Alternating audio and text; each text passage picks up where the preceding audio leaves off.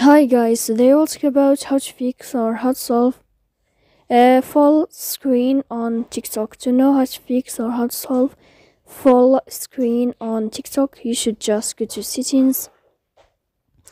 After that, you can click on apps, default apps, app settings.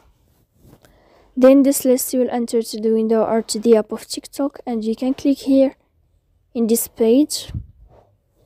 Then this list of app info, you can click on first stop and you can click OK. Then you will enter to the window of storage. Here you can click clear cache. Don't click clear data because that can cause you errors in your app. In the end, you can turn off your phone and you can wait a moment to turn on your phone again. So please don't forget to support us by like and subscribe. See you next time in another video. And thank you for your attention and your watching.